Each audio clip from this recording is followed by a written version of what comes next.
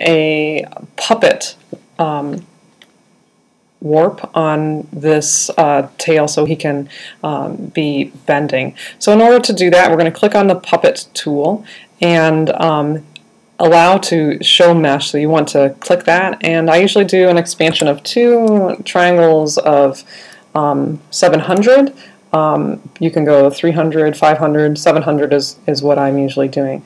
So I'm on this tail layer and it's unlocked, and I'm going to click and put a pin right at the location of the rotation point.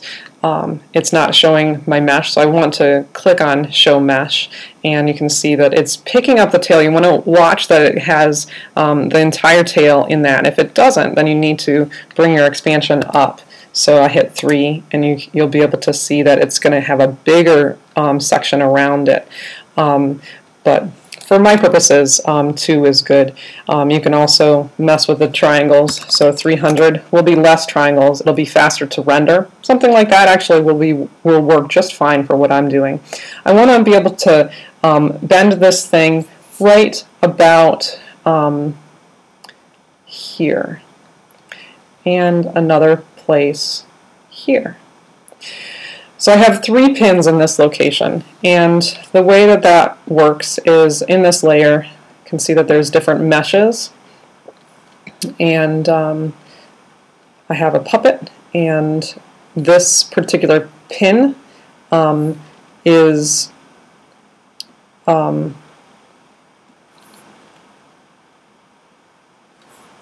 right there. So what I want to do is on this part, and actually I want to go further down the timeline because I want the pin to be the thing that's moving further down. I'm going to wank this around so you can see that it's holding still there, and I want to actually pull this out a little bit too.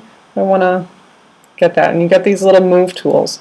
The Bezier handles, it's a motion line, and so now it's going to feel a little bit more natural. It's going to have a puppet moving action, and that is really what I want to be working with here.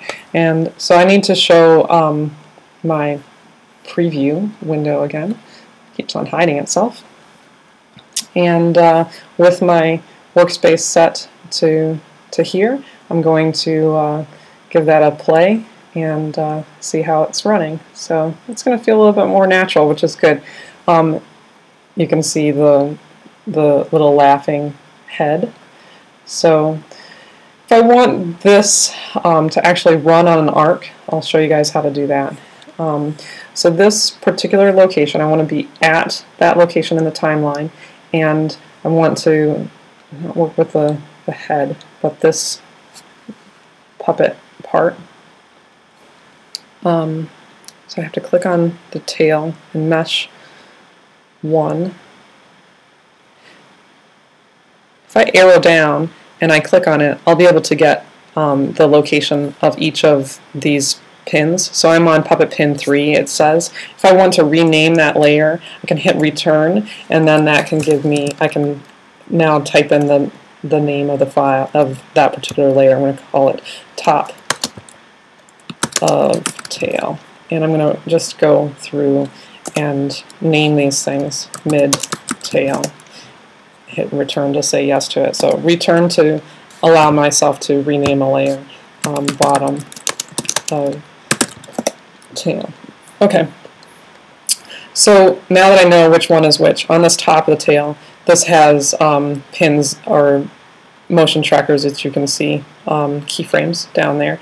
And I'm going to zoom in on this section so I can get a little bit more of a natural arc on these handles of this motion line. So I'm going to just grab that handle and make it do a motion that will track from there to there.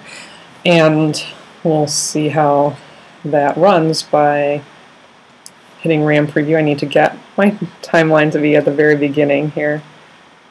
And way over there. So let's go to this and test with RAM preview. What is that going to look like? It's not doing full speed yet, but now it is. So it's going to feel a little bit more natural, and it actually, I think that it's probably going to be moving a little bit too fast, but let's see. I'm going to zoom out and click off. Hey, little gator. And now hit RAM preview on that. Oh, that's pretty cute.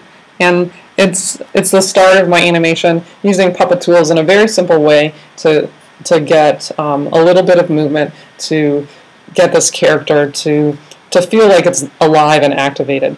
So with just the simple distort tool, the puppet tools, and the rotation and move tools within After Effects, I'm able to get this character to be alive. So set up a render. There's our gator animation, and first I like to test it in the RAM preview. This is set to loop. You can have it do various different things, but this is one I want to loop. I'm going to hit the play button. My timeline indicator was set at the beginning, so it's going to be able to play through this whole thing.